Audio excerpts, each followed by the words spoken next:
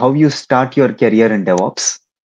And I would like you to think about all of these questions that you are seeing on the screen right now. You know, it's very, very important because there are a lot of freshers with the same question, and there are a lot of industry people who are right now trying to switch their domain from some other domain like testing or from system administration or Linux administration to the space of cloud and DevOps. So this is in something in regards to starting your career in DevOps. We will have a similar video probably sometime around next week in regards to how to start your career with cloud-based technologies and so on. Okay.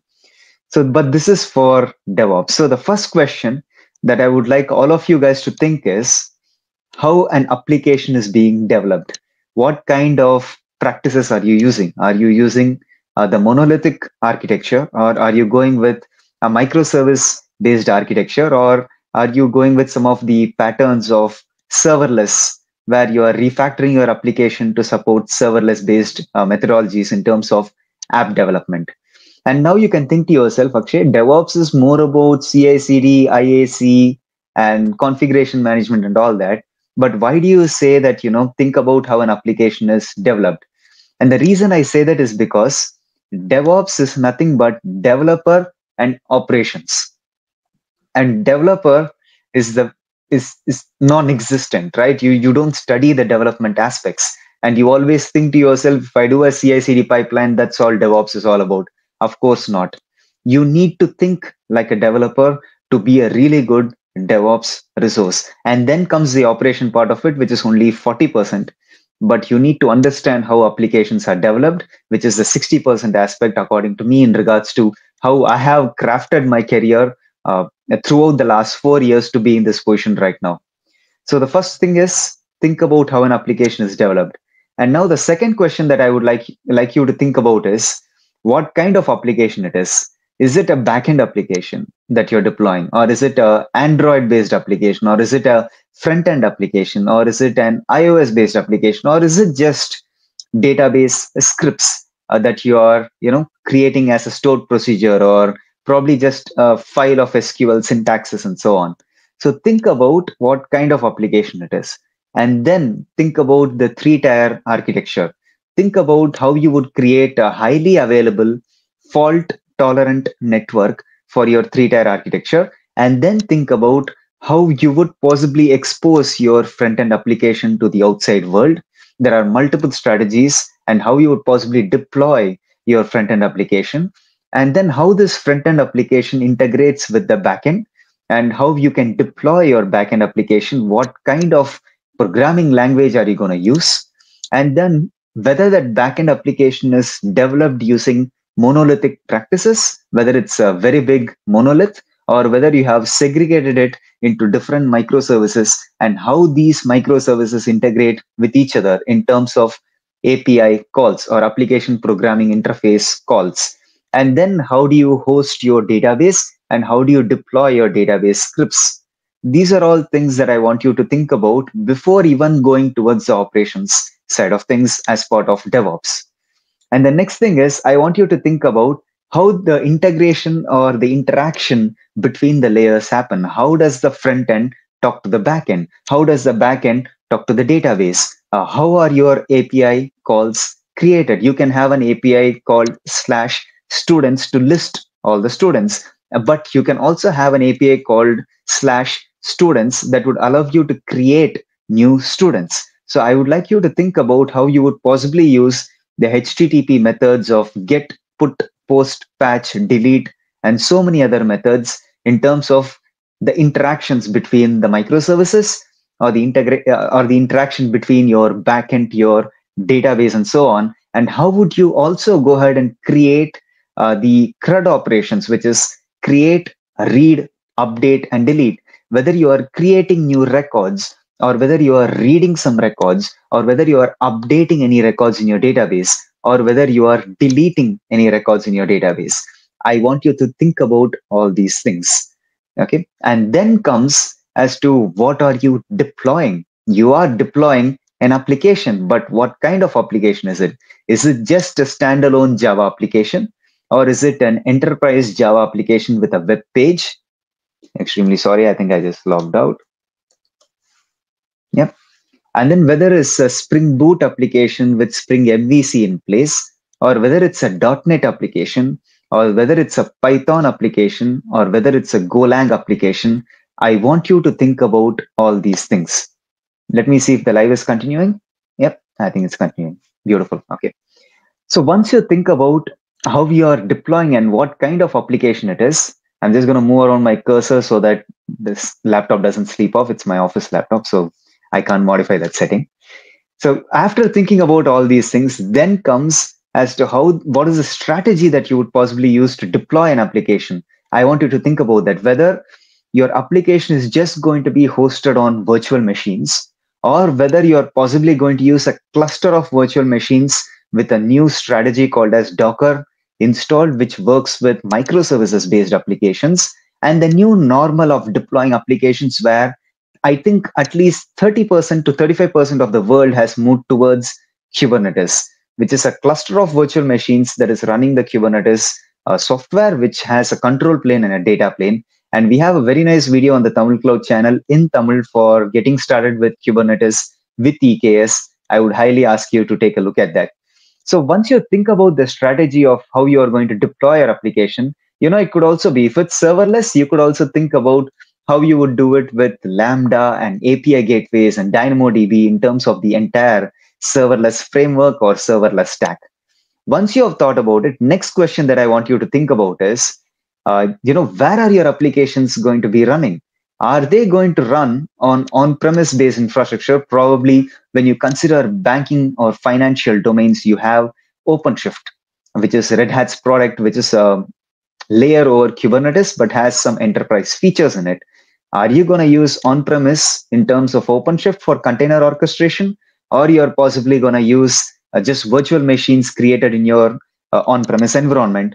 Or are you going to use cloud-based platforms like Amazon Web Services, Microsoft Azure, and Google Cloud Platform? And even in that, are you going to use an IaaS or infrastructure as a service-based offering?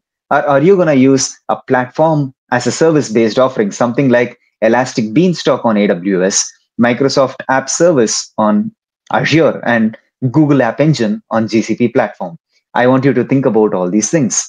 And then comes, once you have decided the kind of, where your application is going to run, and probably it's on-premise or cloud, I want you to think about how you would possibly create that infrastructure, whether you're going to use some IAC tool like Terraform or Pulumi or CloudFormation or ARM templates or Google Deployment Manager using Jinja 2 and Python-based scripts.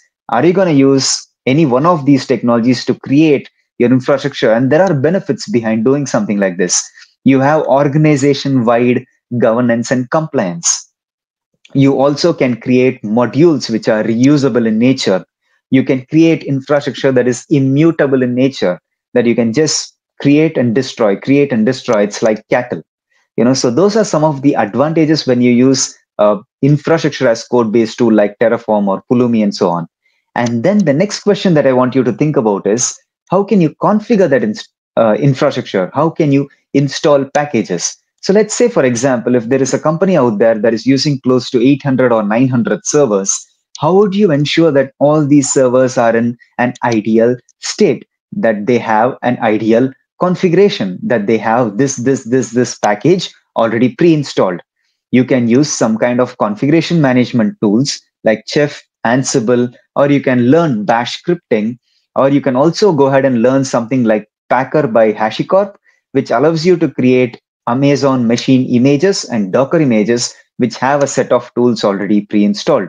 So now, organization-wide, you can create an Amazon machine image for Linux-based operating systems. You can create one for Windows-based operating systems. In that way, again, you have best practices in play. You have organization-wide compliance and governance in play. So that's something that I want you to think about. This is if you are working with a fleet of servers, or probably you can use Ansible Tower, a really nice offering. So think about all these things. And then last two more questions is, think about how you would take the application to that infrastructure. We were discussing about how an application is developed. Those are the first few questions. And then you make decisions in regards to where you are going to run it and so on, and how you're going to create that infrastructure. But now I would like you to think about how do you take your application code to that infrastructure.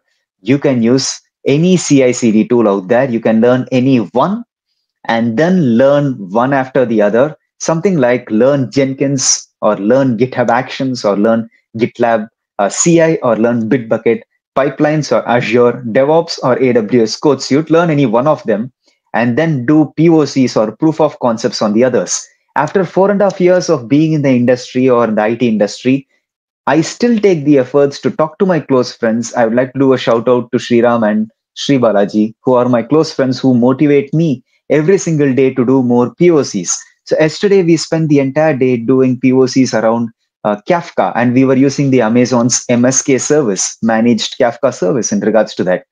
So you have to do more POCs for you to gain more knowledge. You can't think to yourself that DevOps is all about just operations and just work with Linux and one CI/CD tool and call it quits. If you want to propel your career much further, you have to learn each and everything there is to learn in the market. And my only personal advice to all of you is find your interest and don't filter any technology. Don't think whether I can learn this particular technology or whether it's going to become outdated in a few months or whether it would bring down my career and so on. This was a question that I got today morning in the Telegram channel of Tamil Cloud. So what I would suggest is don't filter any technology. Learn anything there is to possibly learn and keep becoming better so that you get a better salary so that you can take care of your families much better and you don't have much commitments out there. There are a lot of people who have education loans. There are a lot of people who have loans that were taken by their father or mother. For them, I would just suggest keep studying, be consistent, do your hard work, earn a really good salary, pay back all of those loans, and live a good life.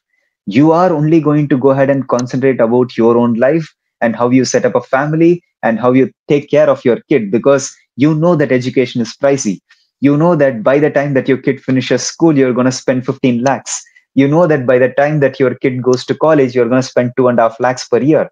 How would you be able to spend that 2.5 lakhs if you're only earning 6.5 lakhs or 7 lakhs? I would like all of you guys to go ahead and think about all these things on the non-technical side. And one final question that I want to think about is security.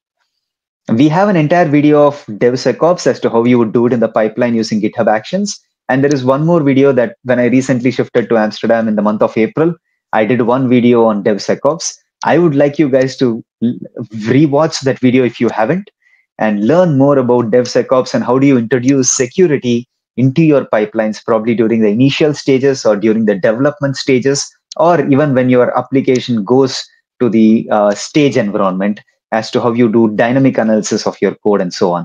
I would like you to also think about security. So with just these set of questions, now you have the right answers as to how to start your career in the space of DevOps. You start by thinking about the first question and you end by thinking about the last question. And then once you are wrapped up with all of this, the industry is always going to keep bringing in more technologies. I'm going to keep growing in my professional front. The people that you talk to are going to keep moving in their professional front. So always stay in touch with the latest technology. Always keep following it.